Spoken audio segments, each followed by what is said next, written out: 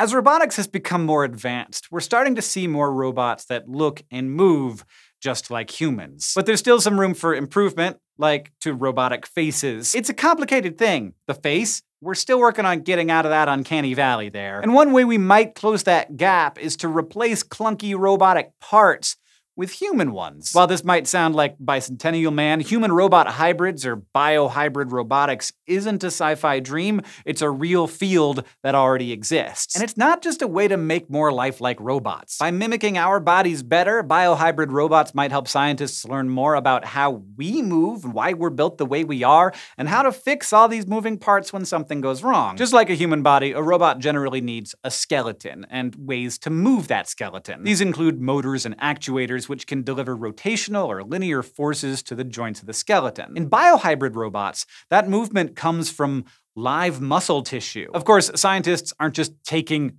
entire muscles from humans and throwing them on a robot. At least if they are, they're not telling us. You don't know what they're doing in that weird volcano lair. But the legitimate scientists, they grow their own muscles. This happens in a lab by culturing myoblasts, embryonic cells with the unique ability to differentiate into different muscle cells in a process called myogenesis. To make muscles grow how they want, the scientists create a scaffold in the form of a hydrogel, a special water-based gel that's great at absorbing and retaining cells. Inside the hydrogel, the cells form into muscle fibers, long strands of muscle cells that all pull together in the same direction. By altering the shape of the hydrogel, the alignment of the muscle fibers can be tweaked and adjusted, giving scientists control over the direction they pull in. And once these fibers are formed, a tiny electric shock is all it takes to make them contract. They are then ready to be connected to the joints of a robotic skeleton, and voila!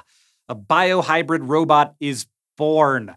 Or built, I guess. We don't have whole human replicates running around, though. Not yet, anyway. Scientists at the University of Tokyo just managed to get small muscle pairs working in early 2018. That's because there are a number of limitations that need to be overcome before biohybrid robots really take off. These lab-grown muscles don't have any way to repair themselves, so they only last a few days to a week. In your body, muscles receive spare parts via your blood. But biohybrid robots don't have that fluid exchange system, so once the tissue wears down, that's it. And this breakdown is accelerated by the friction generated when the muscles move. So your muscles are surrounded by epimysia and fascia, connective tissues which separate individual muscles and help them glide smoothly past each other. So to last longer, biohybrid robots need some kind of biocompatible lubricant to reduce friction, like Bio WD-40. Also, the electrical stimulation part could use some work. While it does get the job done, it's difficult to control precisely how strongly the muscle contracts, especially for sustained contractions. So fine motor movements aren't really possible yet. The electricity also contributes to wear and tear. The muscles have to stay wet, so using electricity inevitably causes some of that water to separate into hydrogen and oxygen gas, a process called electrolysis. These gas bubbles, in turn, further damage the muscles. One possible way to get around that is to grow motor neurons in the muscle tissue and let them command the muscles instead, which seems a little too close to a Westworld host for my comfort. But there are some good reasons to continue perfecting these biohybrid robots, even if they seem pretty creepy. One big advantage of using real muscles is that they are flexible. And the idea of using soft, flexible moving parts is the driving force behind the field of soft robotics. These robots use things like cables and inflatable bladders to move instead of metallic motors, and their flexibility allows them to adapt better to new tasks. Biohybrid robots could lead to better soft robots, including ones that would be safe to use on or even in our bodies, since they won't have as many sharp bits or cell-harming chemicals in them. But what's really exciting to scientists is that biohybrid robots can move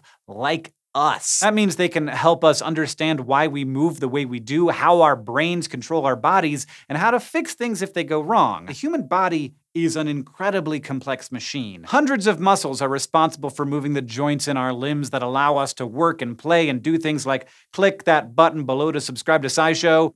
Yep. Several muscles can be responsible for a single movement, and a single muscle can contribute to several different movements. And that means if someone develops a motor impairment, it can be difficult to understand exactly what's going on. For example, people recovering from a stroke sometimes experience hemiparesis, or weakness on one side of the body. Others may have muscle synergies, where activating one set of muscles results in the involuntary activation of another. Both conditions may be a result of missing or mixed communication from the brain, changes to the muscles themselves, or some some combination of the two. Having a biohybrid robot that mimics a human arm might help scientists better understand how these conditions arise, and more importantly, how therapists can best work with patients to help them recover. Basically, we have to build ourselves from scratch to fully understand these marvelous bodies. Which I'm fine with, so long as we stop short of that full-on Westworld scenario where I'm not sure whether Caitlin's real or not. Also, I wouldn't mind if we made some progress on those faces.